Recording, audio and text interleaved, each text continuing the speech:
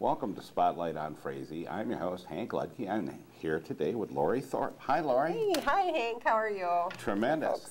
And yeah, we're tremendous, too. When we're going to be talking about community education. I know Yes. last week we did a segment with Pat Putz Yes. on GED, Yep. and now we're going to see what else is going on. Yes.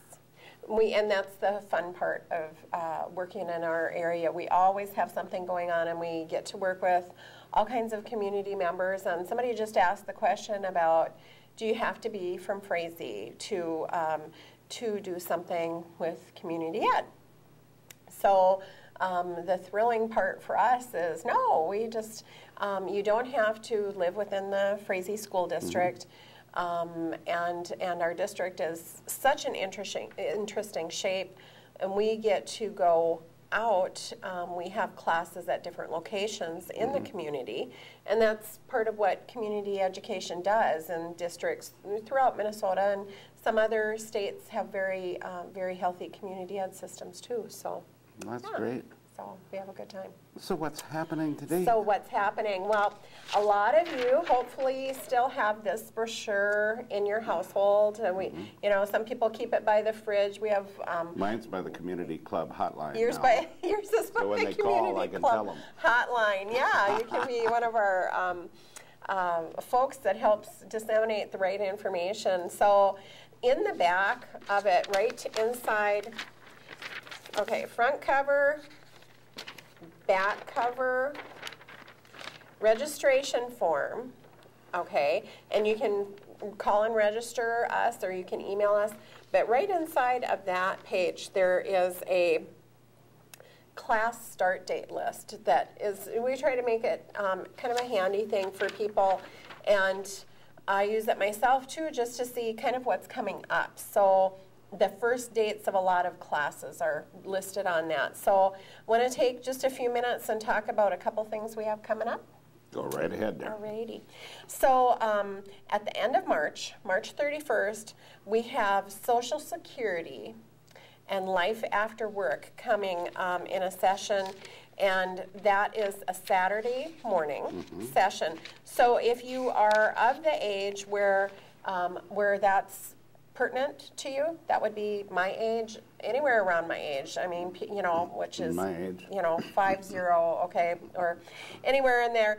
Randy Suave from Ohio National is going to be coming and talking about how to kind of plan ahead to make sure that you get the maximum amount of benefits coming in that you can to your household, whether you're planning for Social Security benefits or if you have some retirement income of other types too.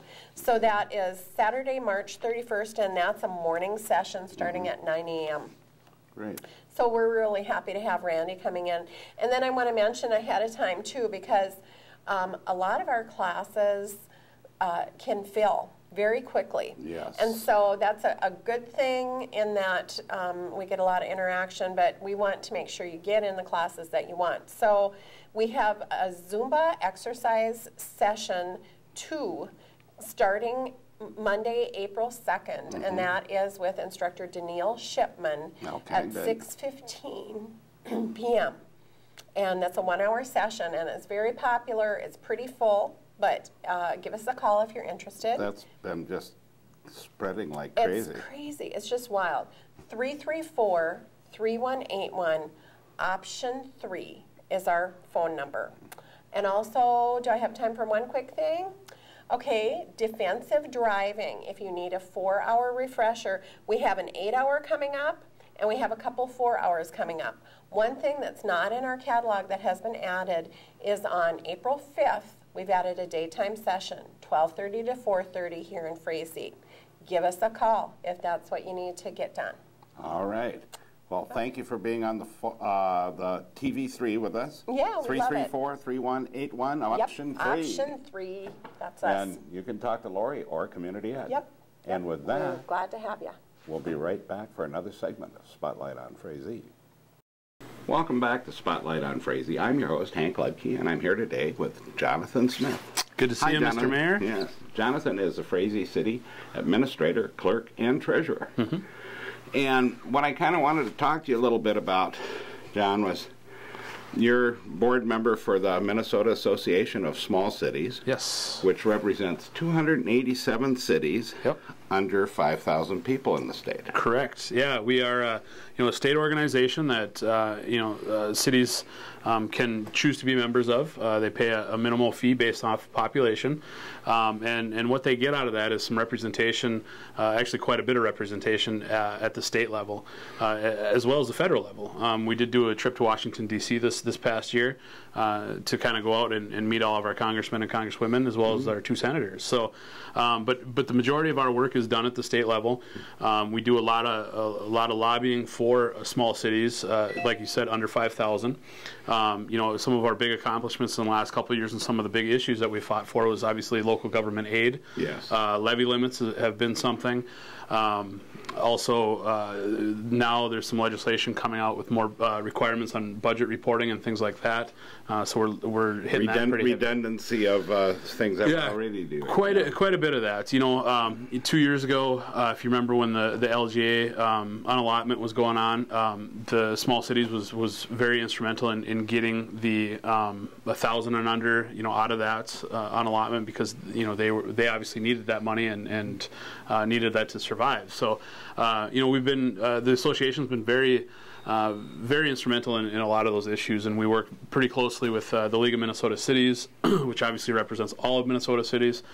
We also work with the Coalition of Greater Minnesota Cities as well. So, and then we also work with the school districts, townships, and counties. Yep. And when we talk about the money that we're always you're going to get so much money, and then things change. And over the last 10 years, as I understand it, on all fronts, we've probably lost close to 50% of the funding in one form or another, or having increases done in what we do for less things. Yeah, the importance of it and what we do and the lobbying and being involved at the state level is just that, making sure that we have the funding that we're supposed to get, and the importance of that to the local taxpayers and things like that is, it helps us control our levies, and thus keeps taxes low, the quality of life high, and things like that. So, it's definitely important, and I urge everybody, that's listening and out there to definitely be involved and pay attention to, what's happening at your state. The market value homestead credit, the cancellation of that and bringing in this exclusion. I think everybody's been well aware of what impact that's had personally to their tax statements and things like that. So I just encourage people to, get informed about it, kind of see what these issues are. If they have any questions when it comes to, local government stuff, I can definitely be a resource for them, and they're more than welcome to call our office with any questions. Which is 334-4991. You got it. That's right. But yeah, again, the organization, Frazee's been a member for quite a while, and we wouldn't be a member if it wasn't worthwhile, and if we didn't believe in the cause, and we weren't fighting for other cities. We fight for Vergas, we fight for Lake Park, we fight for Audubon, Wolf Lake, all the small cities around us. Obviously there's benefits to being a member as you're directly involved, but even not being a member as a small city, you still get a benefit from that, because we're fighting for the rights and that for everybody. So. Well, I appreciate you being on the program, John. And I know one last thing, is like when we do budgets and look at things, we look 5, 10 years and further down the road. And when we get into a system with the state government on what they expect us to do for this money, and then they change the game plan after we've started on it, we're sitting out there, we've got money out on bonding, and then we're trying to figure out how are we going to pay for the program that they started us on down that road. But I'll leave you with that thought. Thanks for being on the show, John. Thank you, Hank. And with that, we'll catch you next week on Spotlight on Frazee.